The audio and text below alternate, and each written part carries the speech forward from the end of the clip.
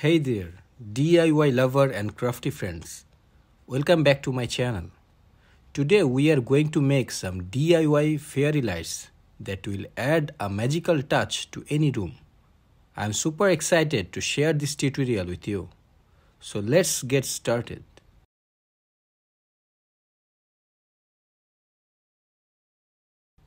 This tutorial will be divided into two parts. First, we will create a breadboard prototype.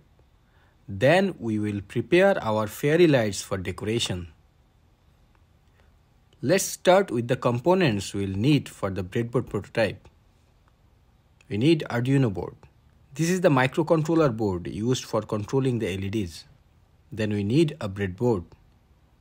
This is the platform where we'll build and prototype our circuit. 12 different colored LEDs. These will create the magical fairy light effect. Then we need some jumper wire. We'll use these to connect our components to the breadboard. You can find all these materials to your local electronics store or online. Now let's take a close look at the LEDs we will be using. LEDs have two leads, and it's essential to understand which one is positive and which one is negative. The long lead is the anode or positive lead. The short lead is cathode or negative lead. Also notice the flat edge on the cathode lead side. This is another way to identify the negative lead. Now let's place our LEDs on the breadboard. To make the connections easier, we'll place all the cathode leads or negative leads on the negative rail of the breadboard. As you can see, I'm placing all the short lead with the flat edge on the negative rail. To make the light effect more visually appealing, I'm mixing and matching different colors of LEDs. This will create a unique and pleasant color pattern. Now that our LEDs are placed on the breadboard, let's connect them to the Arduino board. We'll be using the digital pins on the Arduino to control each LEDs. We'll connect each LED's anode lead to a digital pin, starting from digital pin D2 to digital pin D13. So each LED will be connected to a separate digital pin, allowing us to control them individually.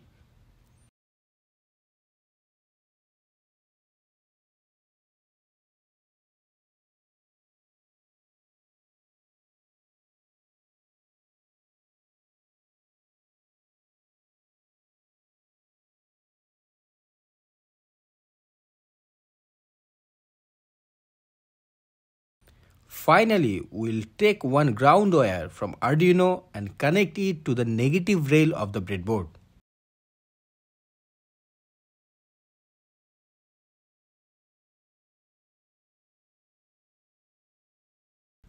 We have connected all the LEDs to the Arduino digital pins and established a common ground connection.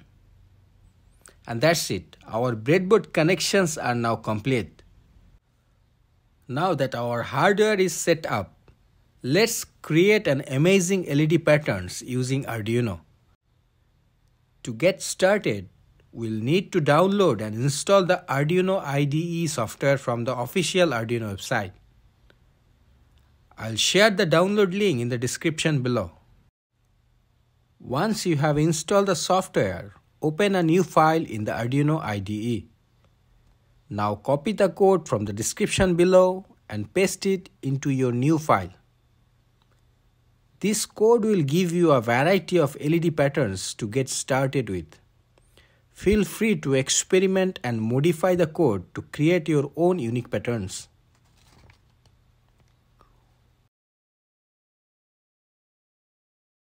Once you have uploaded the code to the Arduino board, you'll be able to see the LED patterns in action.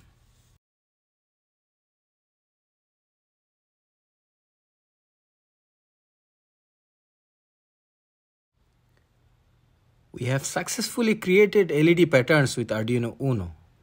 Let's take it to the next level. We will create a beautiful fairy LED lightings to decorate our room using the same code but with the Arduino Nano instead.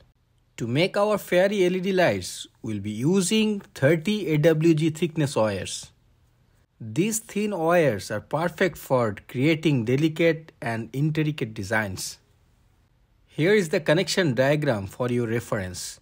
Make sure to follow the diagram carefully to ensure correct connections.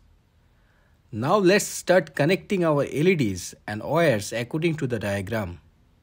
This might take some time and patience, but the end result will be worth it.